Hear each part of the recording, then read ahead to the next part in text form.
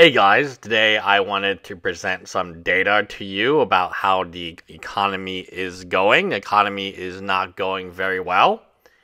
Almost a third of Americans earning $150,000 more a year is saying they live paycheck to paycheck, and many are relying on credit cards.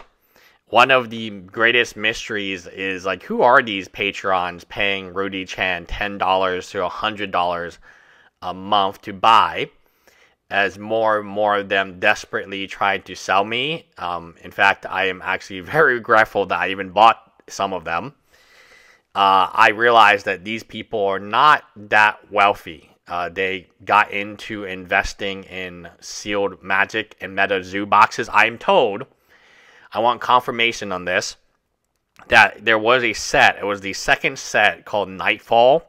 It was first edition, and he was selling boxes of that with his promo and playmat, his playmat being less than $5 eBay sold, for $499. Now, this exact same booster box can be bought on TCG Player for $70, $75 today with free shipping. Meaning the person is out, probably, assuming they're making 55, but they got to calculate their own time. Probably it's a 90% loss, which is pretty bad. So again, if you have purchased Nightfall First Edition for $499 a box, let me know in the comments below if that was the actual number that you paid, which is pretty. I mean, it's a lot of money, and I am not going to say that it's not a lot of money. The Alpha Investment 6.9, a lot of this stuff he couldn't get away with today. If he tried to sell the 6.9 box for $700 based on what's in the box, no way in hell. No way in hell. And again, I'll read you what one of Alpha Investment's friends said, and this is a person who used to be close enough to have dinner with him. This kind of stuff makes me wonder who Rudy and Anthony's actual customers are. Do they only target the top 1% of income earners? Even people making $150K can't seem to figure it out with this Bidenomics crap. Who is Rudy selling his crap to? If someone making this much has a 33% chance to have let their life turn upside down if their next paycheck doesn't come in, what does that mean for Rudy patrons? Most of them make nowhere near that amount, and he sold them $699 a box of BS. Wow, he probably financed it on credit card and cards, to be honest, so effectively paid even more than that. I just checked some stats. Only 25% of people make over $80,000. So, okay, so 25% of people make over $80,000. That means 75% of people do not make over $80,000. And only 10% make over 135, and even of that 10%, 33% of that 10% would still be living paycheck to paycheck. Essentially, what I'm saying is, when there was a lot of stimulus checks and PPP loans, people were buying. There's a couple who was trying to launch their YouTube channel. They bought 4 boxes of Rudy 6.9.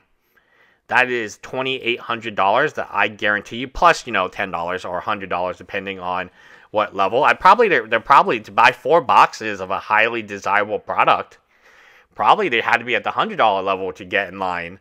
So they paid $2,900 that month. I bet you that they're broke as shit. They're no longer posting on YouTube. The last post they made was Dominaria, Aftermath, that Rudy might have sold them. Who knows? But my point is, you gotta be careful how you spend money when times are good. Because the best advice I could have given you, instead of buying MetaZoo for $499 a box, which now those boxes go for sub $70, $65 on eBay, not all the time, there's not much liquidity in it. But I'm positive if you talk to your store owner that's got a few cases, they'll probably sell it to you $50 a box, no problem. Or you could just wait for Card Shop Live to have a sale, right? That's also an option, I guess. No, I think Card Shop Live, did they dump all their MetaZoo? Or something like that happened? I don't know. My point being is, the best piece of advice that you could have received was save your money.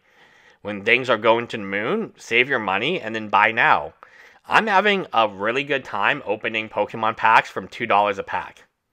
Yeah, it's not the best, and, you know, honestly, the pull rates are still bad. They're supposedly better, but not for me. I'm having a good time opening Magic packs at festival prices and so on. I mean, these are good prices.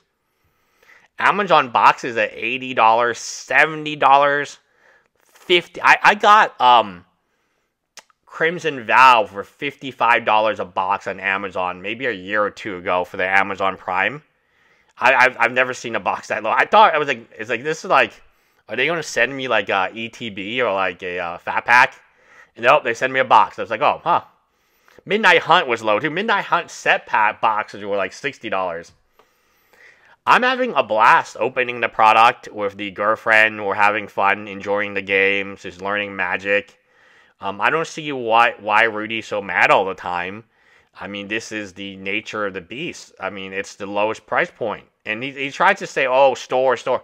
I mean, Rudy has done more destruction to stores via his model, because WIXOSS has copied his model now, than anyone else, in my personal opinion, because he's shown that you can sell direct to consumer. You don't need a physical game store or offer gameplay.